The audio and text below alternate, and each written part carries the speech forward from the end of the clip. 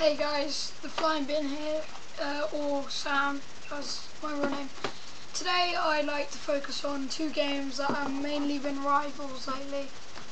It's Battlefield 3 versus Call of Duty Modern Warfare 3. Okay, there may be lots of people out there like haters of different first-person shooters, but for me, out of these two, it has to be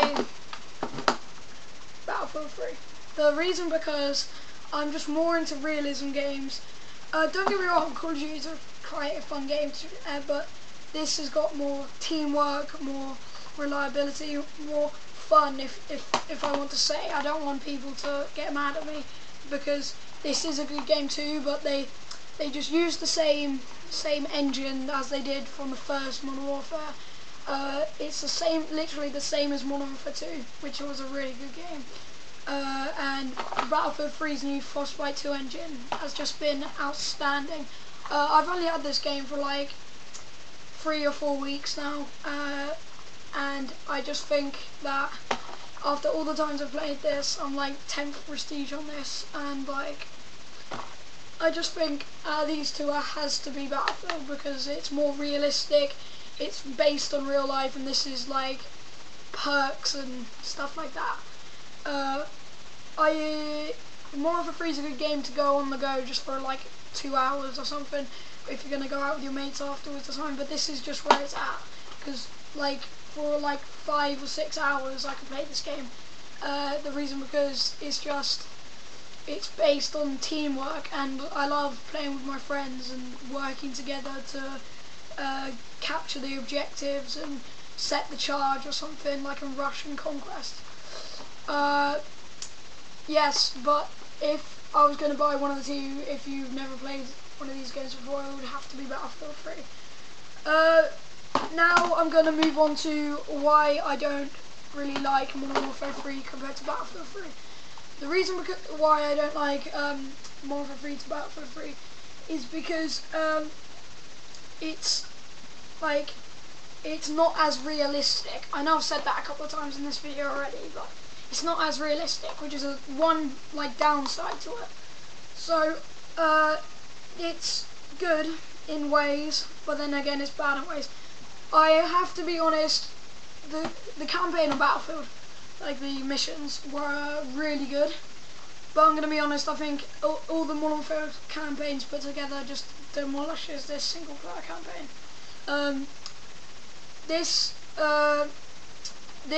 multiplayer is okay, right? This is where the bad parts come in. Sometimes I could play this game a lot, but then again, it's one of the games that really makes me frustrated because the maps are small, and these maps in this game, they've just not been impressive compared to the Modern Warfare 2's maps.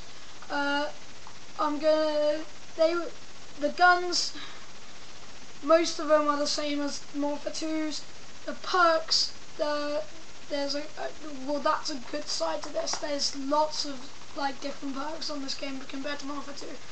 But the kill streaks, there's a lot of Modern Warfare 2 kill streaks on here that have been that are on here right now. They're from Modern Warfare 2, and there's only been a couple of tweaks to this game since Modern Warfare 2. Like support and specialist, that's probably it. Leveling up your gun to gold, yeah, and 20 prestiges.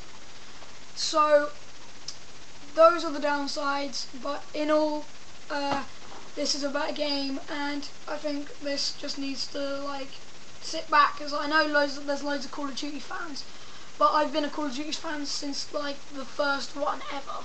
I'm not going to get Black Ops 2 because I'm not really interested in Call of Duty anymore. Yeah, I've been a Call of Duty fan, but then as soon as I bought this game like 4 weeks ago, I just think, boom, demolished. This is where it's at, in my opinion. I don't want people to like dislike this video and leave bad comments, because it's my verdict, it's my opinion. So if you think that Modern Warfare 3 is better than Battlefield, leave a comment below, because yeah, I got a Call of Duty shirt. But Battlefield 3 for me is better. Thanks for watching, guys, and I hope you enjoyed this video. Please like this video, favourite if you really did like it. That would really help me a lot. And subscribe to my channel. Thank you for watching, guys. Bye.